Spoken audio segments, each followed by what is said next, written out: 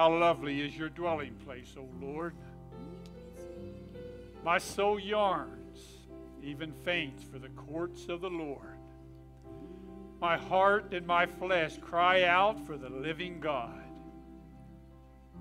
Why, even the sparrows has found a home, and the swallows a nest for herself. For there she will have her young, and placed near your altar.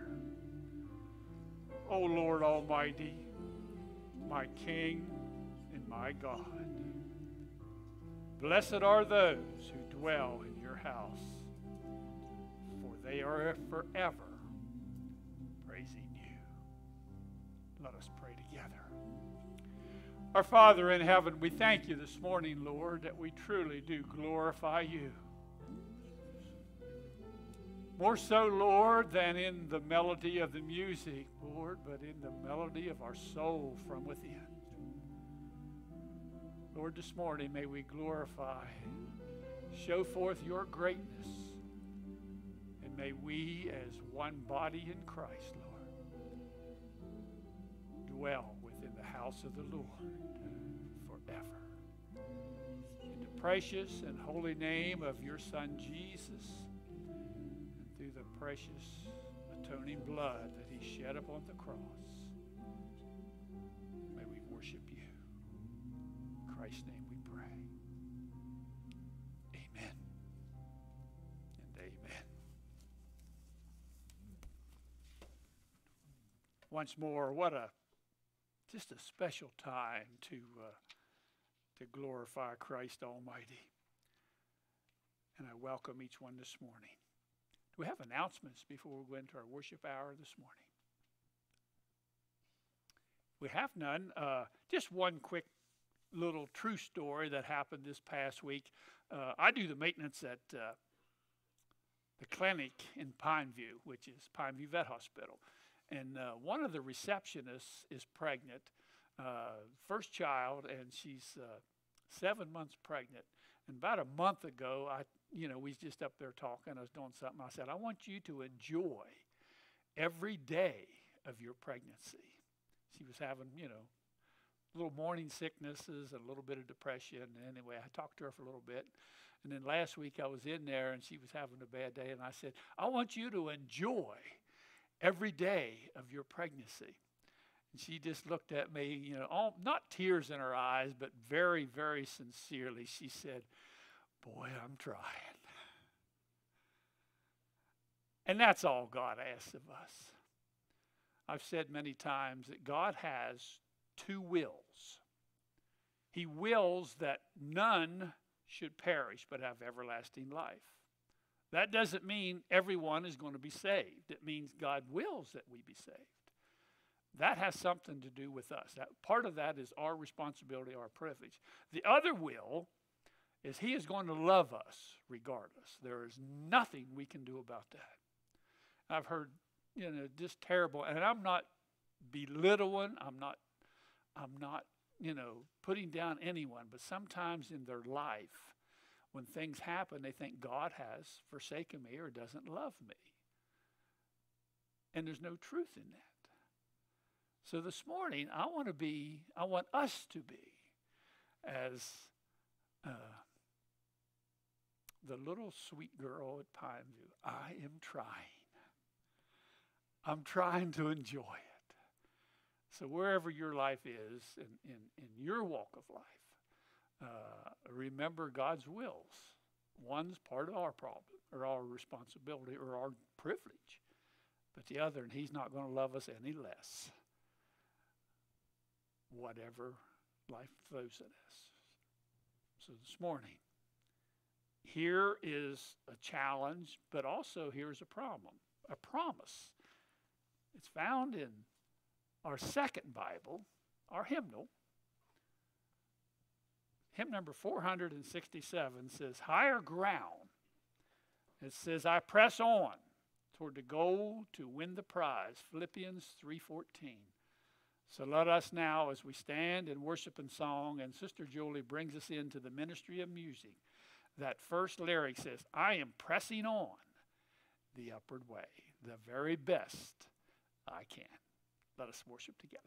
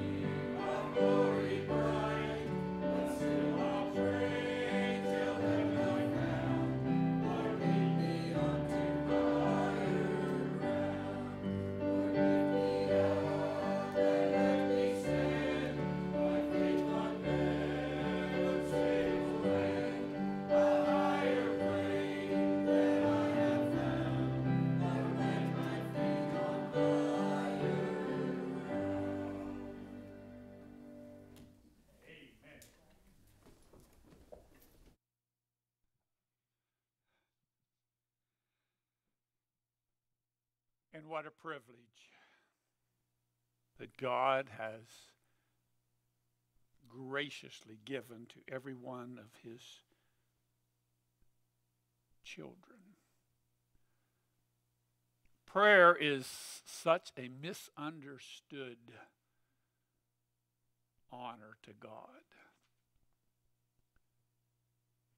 The only prayer a non-believer makes it through the commotion and through the clutter is, Lord, have mercy on me, a sinner. That's it. Some said, you mean he doesn't hear his prayers? Oh, yeah, God hears them. But he only hears the one. And that's the prayer of salvation. But after that, he hears them all. Isn't that? My little finite mind is hard to grasp that. God hears me, Lord, help me get my shoes on this morning. Help me, Lord, with whatever I'm doing. It's a continuous from the soul, not from the mind. That's what God wants out of every one of us. That Paul says, that continuous prayer. So let us not break the trust that God has in us and we have in him. It's two ways. The only way to do that is simply pray. So let's pray. Before we do we have praises and concerns that you just want to bring before you? Sister Pat. Several times, so just pray that all goes smoothly. Okay. Others? Yes, Beth. Was just keep our school systems in your prayers. COVID's hitting our school systems hard. Sadie, we just received a message from her teacher, and there's 3 kids in her class that has COVID. So just keep our school systems, and I think the flu is still going rampant through our schools too. So, and just keep them in your prayers. Amen. Others? Yes, Kath. Love of praise. Got a good doctor's report this week. All right. Yeah, amen to that. Yeah. And Mom's just been a little under the weather this week, so she's doing better. But Okay. Others? Yes, Sister Kath. Tren's sick again. She just can't catch a break. She's been to the doctor twice, Monday and Friday, and I feel like we're missing something, but God knows. So just keep training in prayer. We certainly will. I see the hand back here. Oh, you got another? One Go ahead. other thing, Laura Miller sends her thanks. She's the one who lost her house in a fire and has 3 teens, so young children, but she sends her praise and just very heartfelt thank you to all of you. You're welcome. Yes, brother. 16 people will embark upon their journey to attempt to become natural resources police officers beginning this Wednesday. Good. And you're the instructor? I'm one of many. Okay. be nice. Sis, I seen a hand.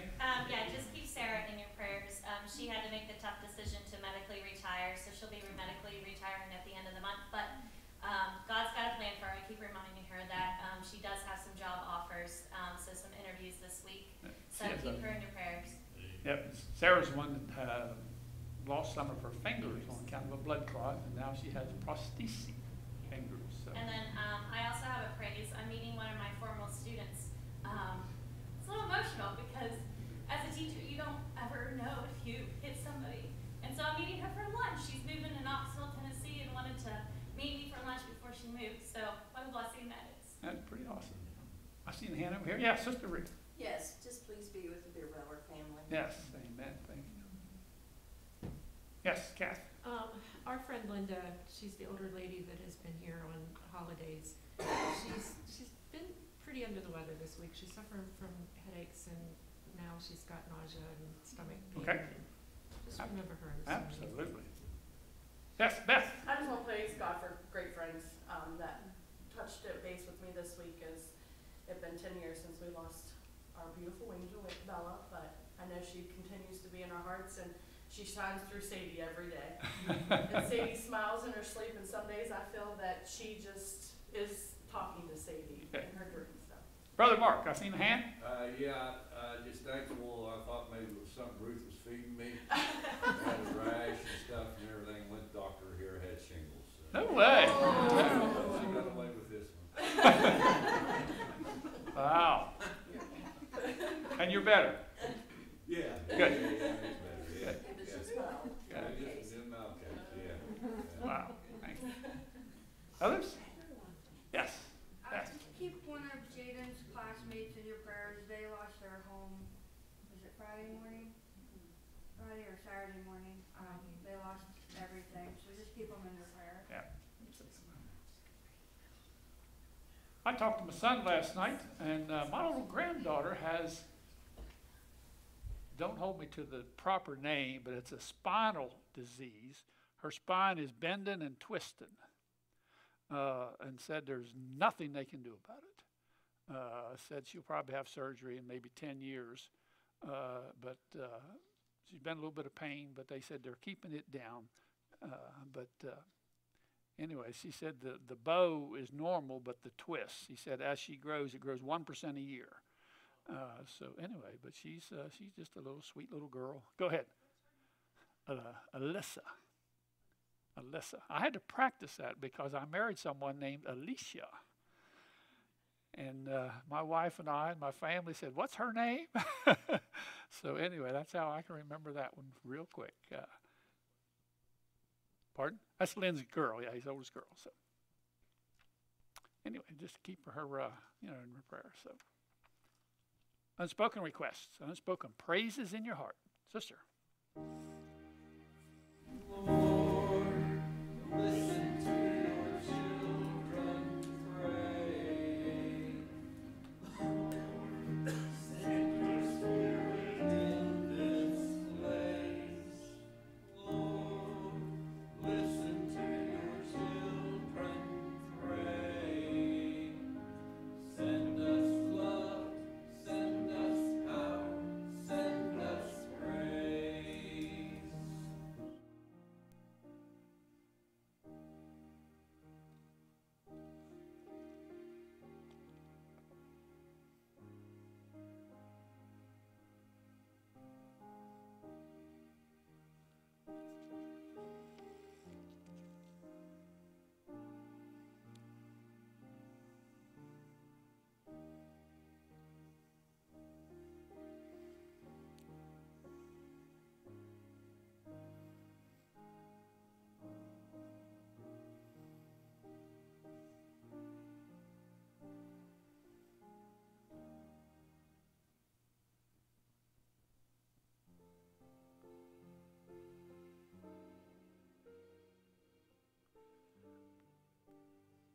Our Father in heaven, Lord, I thank you that your Son Jesus came to earth. And he came as a child, Lord, and so he grew up knowing all that this earthly journey can lay before him. So he understands, Lord, and your scripture teaches that he even sympathizes with us, knowing the temptations, knowing, Lord, the everyday trials that we go through. But yet in all, Lord, he was without sin. So, Lord, we thank you that Jesus, our Savior, taught us to pray. So this morning, Lord, I want to pray, Lord, for each family that has lost a loved one. Oh, there are many, Lord. But Lord, what great comfort that you told us that you would send the Comforter, and you placed him within our hearts, Lord, when we invite the Holy Spirit within. And Lord, we thank you that you never told us not to grieve, not to shed tears. But Lord, you instructed us not to grieve without hope, or to cry without knowing tomorrow, Lord. And there you are. Lord, I pray for the Miller family that lost so much. Our school system, Lord. Lord, your word says that it'll wax worse. If it doesn't, Lord, we would have to question your word. But as each day, Lord, as your plan is being fulfilled, but may we, Lord, as a body, and we as individuals, Lord, just comfort our children that are in school, even our children that are grown. May they see hope, Lord, in us. May they see, Lord, Jesus in us. And so many, Lord, that lifted up a hand of praise for mothers that age has cropped upon them, Lord. But all, Lord, what an awesome privilege that you gave us of growing old together. Just one day closer, Lord, to our eternal home. And Lord, classmates and teachers, Lord, as we never know that many times on this side of heaven where we've touched a soul with just a kind word, or gave them, Lord, the knowledge from within, and they received. But the greatest gift, Lord, is tell them about Jesus. So thank you, our Father, for times such as these, precious moments, when you allow us to pray and commune with you. In Christ's name we pray. Amen.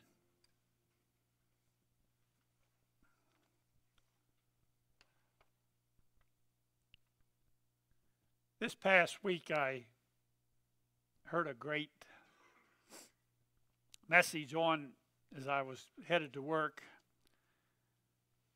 Of course, from my house to Oakland, the radio kind of comes in and out, and you just about know where it's going to come in and out. There's one little turn there just past the house.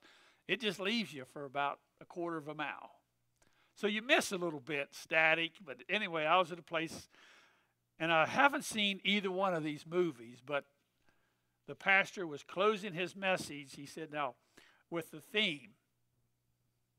And he just asked a question, on the radio, how many of you enjoy Rocky Balboa movies? No, I don't. But I sure do enjoy his message and his closing thought. Rocky won, and I'm doing this from what memory and his message. The moral is dead on. I might be off a little bit on the story. But Rocky 1 closed, according to this pastor, with a fight between Rocky Balboa and Apollo. And I guess the movie ended with Apollo winning 3-2. And then Rocky 2 opens up with both of them in the hospital. Am I close, Brian? Dead on so far. Rocky, they show his face all beat up, and he had to go to surgery to reconstruct his face. So he pulled himself out of his room in a wheelchair, and he knew that Apollo was just down the hall in another room getting reconstruction surgery from the fight. And he knocked on the door, and Apollo goes, "Who's there?" And Rocky goes, "Yo, it's Rocky." And he went into the room and he said, "Apollo, can you answer me one question?" And he says, "I'll try." And the question was, "Apollo, did you give me your best?" What a question.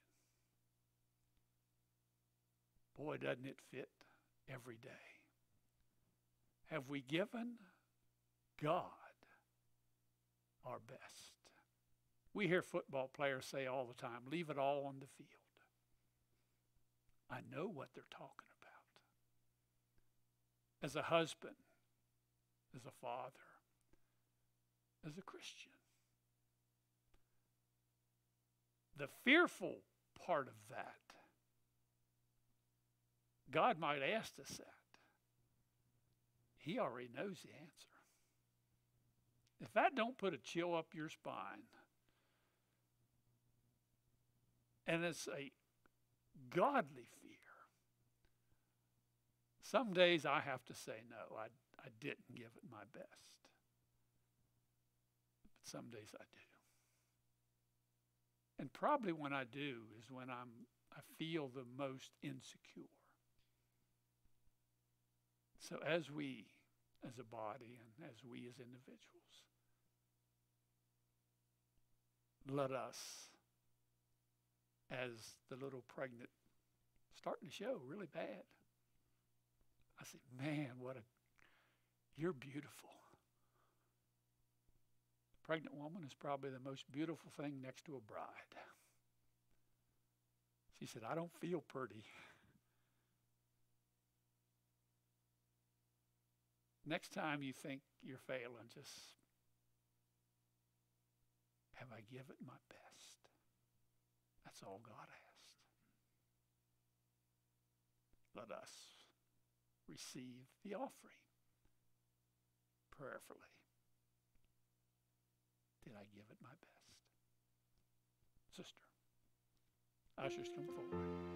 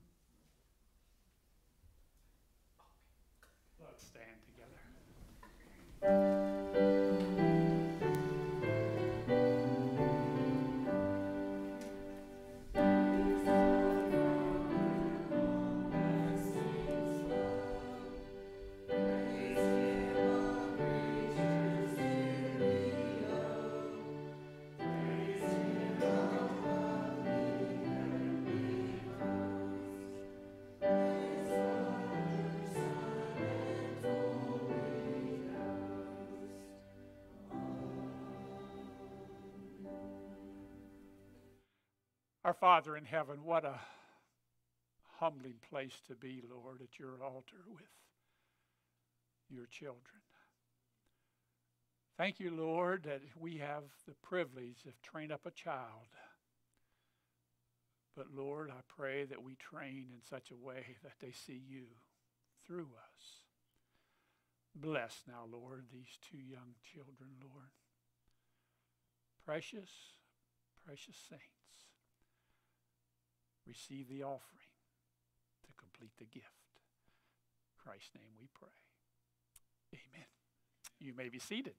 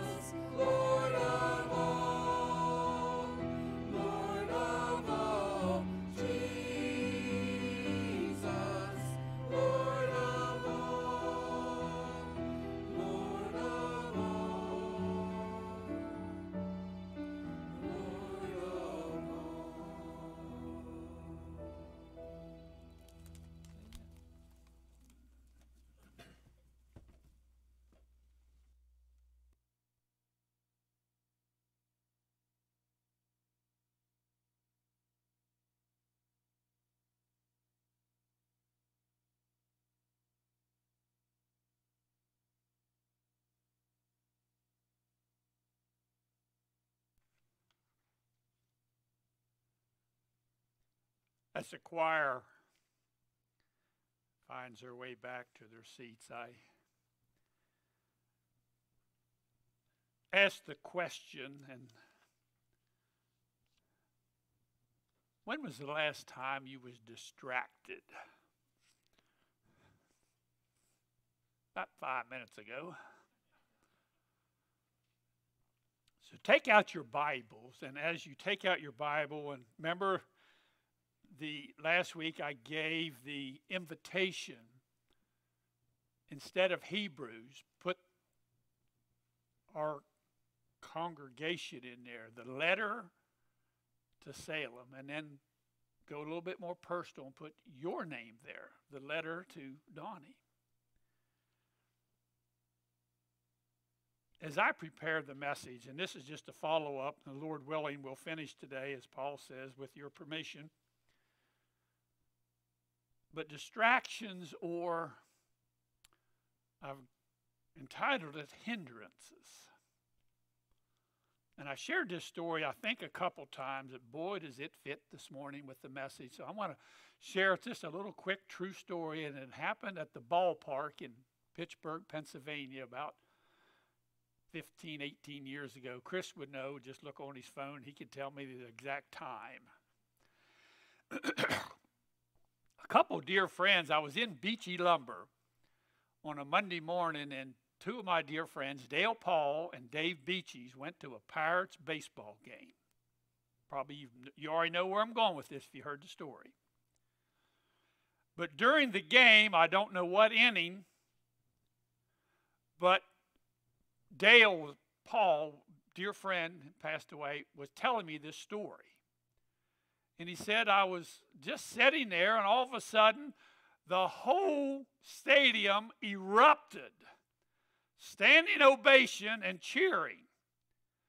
And Dave, which was sitting right beside me, was just screaming and hollering. And I go, what'd I miss? You didn't see it? No, I was eating a chili dog. He was there when it happened. An unassisted triple play. There's been 13 of them since baseball started. The first one was 1909, maybe. And he was distracted for something as common as a chili dog. He said, I can't believe it. But the whole crowd erupted. And we was out. It was against Pittsburgh. And they was cheering the other team. Really the player. Sometimes in life, not all the time, we are distracted. I am distracted for that one moment in time. And we miss it. We can't allow that happen in the church and in our Christian walk. Now, I'm not there yet. Yesterday, as I was putting the final works on the message, in Cranesville got about 5 inches of snow yesterday morning. Just enough wind to put a little bit of waves in the yard. Gorgeous. Not any prettier than anywhere else. But it was in my backyard. And I had to shut my mind. Say, Lord, this is gorgeous. Turn with me. The invitation to the book of Salem. Hebrews, God's people. Paul's been speaking about the great, or not Paul, the writer. We don't know who wrote it. But I say that occasionally with just tongue in cheek, but I really don't know. He's been writing about warnings of falling away. He's been writing about Jesus, our great high priest. But here he's given God's people the teachings. And let me read it for you. I just want to read 1 through 6, or 1 through 8. 1 through 8. The great teachings of falling away. Therefore, let us leave the elementary teachings about Christ and go on to maturity, not laying again the foundation of repentance from acts that lead to death. What he's talking about there is customs, that they think they can be saved or get closer to God by rituals that lead to death. That's what the writer's saying. And let us go to faith in God. Instructions about baptism, about laying on of hands, the resurrection of the dead, eternal judgment, and God permitting, we will do so. We're going to move on from the milk of the word, is what the writer's saying. And here is one of the most, not the most, but it's high on the list of misunderstood teaching. And I'll share with you the Bible teaching. It is impossible for those who have once been enlightened and have tasted the heavenly gift, who have shared in the Holy Spirit, who have tasted the goodness of the world, or goodness of the Word of God and the powers of the coming age, if they fall away, to be brought back into repentance because of their loss, they have crucified the Son of God all over again and subject him to public disgrace. Then he gives an illustration. Land that drinks in the rain, often falling on it, and that produces a crop useful for those who is into farming, receive the blessings of God. But land that produces thorns and thistles is worthless and is in danger of being cursed. In the end, it'll be burned. Let's pray. Our Father, our Father in heaven, what precious truth, Lord, that you've given to us. Lord, I pray this morning that there is no distractions, Lord, that will hold us from your word. Lord, that each one, and myself included, can truly, as the writer gives us the invitation, to move away, Lord, from the elementary teachings and go to a teaching, Lord, that will allow us to grow, Lord. Allow us to become closer to you, more instilled into your word, Lord. And only through the Holy Spirit, Lord, can we do that. So may the Holy Spirit come and just bring us a new truth, Lord. Not new from the beginning, but new unto us. May our soul, Lord, be enlightened as Paul, the writer, speaks. And may I now, Lord, in my weakness, glorify your truth in your strength. In Christ's name we pray. Amen. Just a real quick teaching upon what the writer is saying about falling away. He said, it is impossible for those who have once been enlightened and who have tasted the heavenly gift, if they share in the Holy Spirit, to come back again. He's not talking about losing your salvation. And I've heard many say, well, right there is proof. It's impossible that once you gain your salvation to ever come back if you lose it. It's not saying that. Did you ever go through the mall or maybe walk into a restaurant and they have them little bits of cracker with just a taste of something really good on it? You say, here, taste this. That's what the writer is talking about. We just get a taste of God's eternal comfort. Doesn't say you're washed again and baptized in the blood of the Lamb. It says you just receive a taste of what God has to offer. and then you fall away. He says you was there, right at the door, tasted. But then the world got a hold of you. And you swallowed it. Impossible to come back. I know many in that circumstance. So does each one of you. But the writer says, let's move on. Now I want to speak to the ones who are washed in the blood of the Lamb. Now I want to speak to the ones who have received Christ. But now, even John, the Revelator, says that Jesus spoke to me to write some letters. In fact, he wrote 7 of them to the different churches. And one of them, Jesus, I think it was the Church of Smyrna, said, you're neither hot nor cold. And Jesus says, I wished you'd be one or the other. Makes it easier on me. I wish you would either confirm that you love me. Don't just taste me. I thought of Kathy as I was putting this song together, how she comes up with the songs that just move in a special way each and every Sunday.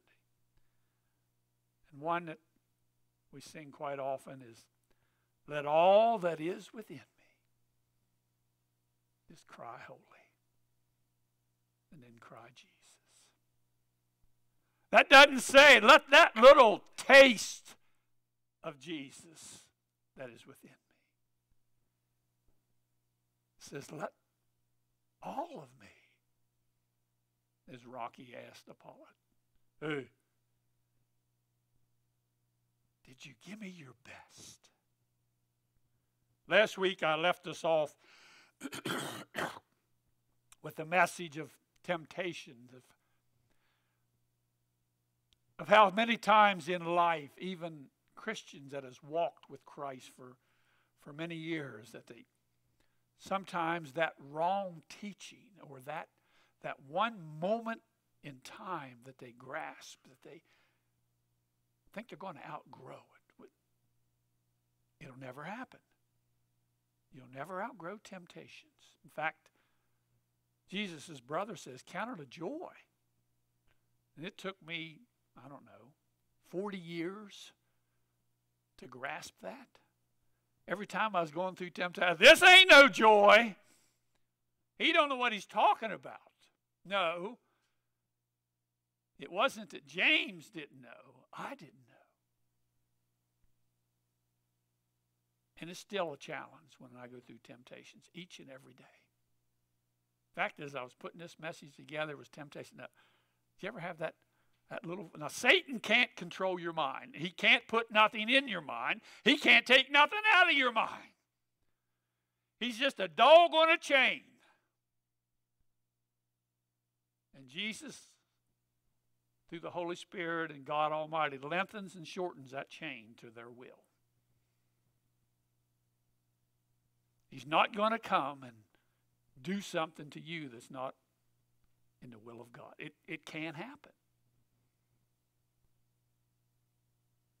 But many are ignorant to the fact of the Word of God. I want to turn, and you can write it down, but you don't have to turn to me. But write down, or in your mind, write down Hosea chapter 4, verse 6. If you remember Hosea was a prophet that went through 4 kings. So he was a pretty long, outstanding prophet. And probably most of you know the story of Hosea. You know the first thing that God did when he called him to be a prophet of God? Every one of you know what it is. In fact, Hosea 1, 2 maybe? First thing he had Hosea to do, go marry an adulterous woman. What? God, you called me to be a prophet, and the first thing you want me to do is marry an adulterous woman? God said, yeah, that's exactly what I want you to do. And then I want you to have 2 children with her. And then she's going to leave you, Hosea, and she's going to go back to prostitution for many years. What? Yeah. And then, Hosea, I want you to go bring her back to you, and I want you to love her. There ain't no way, sis. Yeah. You want me to what, God? God says, I want you to go and get Gomer. She's still your wife, and I want you to bring her back into your home. That ain't what God said. God said, Hosea, I want you to go find your wife, and I want you to buy her back. I want you to pay real money, real barley. And not only that, Hosea, I want you to truly love her. Not from your lips, from your heart. That's Jesus on the cross. This is what he was doing. And then, Hosea, I want you to preach to my people. I want you to go to the church of Salem. I want you to preach to them. I want them to know how much it took for me to stay on that cross. Because the world, Hosea, is making excuses. And listen what Hosea told his people, God's people. Hosea chapter 4, verse 6 says, my people are destroyed from lack of knowledge. Now, listen to how he took it off of God and put it on to them. Because you have rejected the knowledge. We live in a world today you can find almost anything in seconds. Just ask Google. Don't know if it's all true or not. But I pray that you and I go to the Word of God for our knowledge and don't reject it. And you've heard me say many times, and you're going to hear me say many more times. One of the easiest thing to do, I just can't believe that. You've rejected knowledge. It's not you can't, you just won't. We are held accountable, each and every one of us, for the Word of God. And I'm not going to number them. I'm not a 1, 2, 3 kind of pastor. But one that stands out most of all of the hindrance of faith and the hindrance of growth and the hindrance of holiness is simply unbelief. Many are familiar with the Word of God, but they don't mix the Word of God with the faith that God instilled within them. Some say, well, I don't have any faith. Well, that's a lie. Either you lied or God lied. God said, I will instill in my people a measure of faith. So when the word comes, Hosea said, it is said of these people that the preaching did them no profit. It means they didn't add nothing to it. Remember some time ago I said there was no power in the blood of Christ? There's no power in the preaching of the Word of God unless we as God's people instill it in our heart, mix it with faith, and the knowledge of the Word is instilled in us through the Holy Spirit. What is happening to the world around us at large, and I'm not going to get in a spitting contest about all the things that happen in the media. You just need a screen in front of you. The world at large is trying to isolate the Word of God from where they live.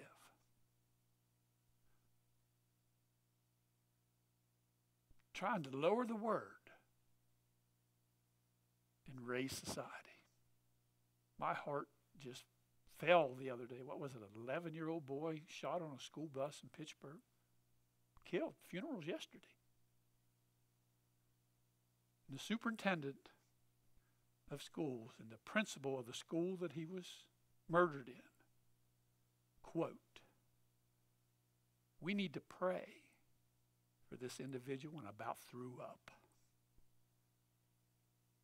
Oh, we'll pray when he's shot in a school bus. Heaven forbid we let the Word of God come into the classroom.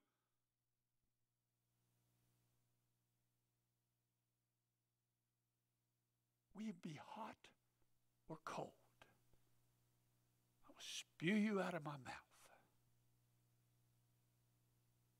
He said of my people, but the word of God and the preaching did not profit them, not being mixed with faith when they heard it. Do you have a mixer in your life that mixes the word, the truth?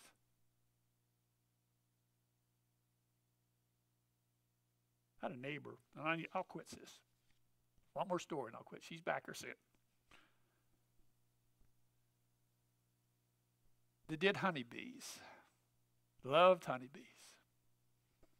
Had several hives. One day he was showing me how to extract the honey from the hive. First thing he does is put it in a mixer. That's what God does to us. You want the good of a Christian to shine forth? Put him in a mixer. You stir him up fast enough and the good will come out. I've heard many times, well, this just makes me. You know where I'm going. It doesn't make you nothing. Just pulls out what's in you. Crystal clear water is the Word of God. You can take the purest crystal clear water and you put it in a crystal clear glass and it'll glisten. You take that same water, pour it in a blue glass and it's going to be blue. Pour it in a red glass and it'll be red. Yellow glass and it'll be yellow. You can take the crystal clear Word of God and you put it in the bowels of a Christian that's been washed in the blood, pure as a lamb, and he'll shine forth. Take that same Word, put it in a heathen, and it'll shine forth as a heathen. We reflect what is in us. Is the world getting in? Oh, I pray. Maybe I'll finish this message next week. Mix it, my child, with unadulterated truth. Shall we pray? Our Father in heaven, what precious moments, Lord, and that clock on the wall, what an enemy to some. It's a friend to me, Lord, and it's a friend here at Salem. So as we move on, Lord, till that day when you break that eastern skies, may we be found a praying church, a truthful church. And Lord, may we be found a loving church. But may we never bend the word. May we never, Lord, lower our standards of your truth to please the world. In Christ's name we pray. Amen. Take your hymn books now as we turn. Hymn number 621. Beautiful passage of a hymn. Near to the heart of God. Let us stand.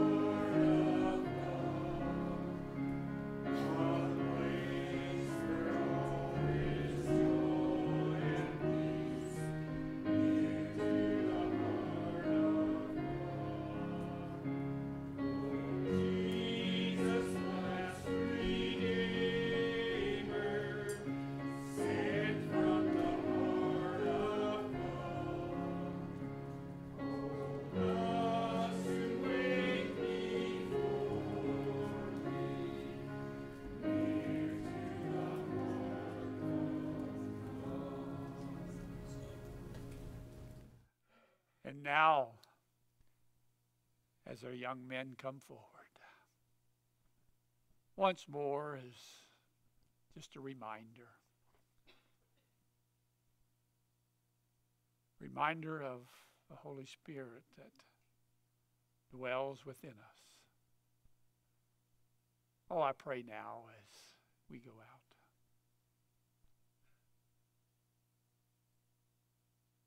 Sometime our flame gets blowed out too, doesn't it? You're doing along well. Count it a joy, my brothers and sisters. Count it a joy. Let's pray. And now our Father, unto the Most High God, God of Abraham, Isaac, and Jacob, the God whose only begotten Son is Jesus the Christ, our risen Savior, watch over thee and me till we meet again. In Christ's holy name we pray. Amen.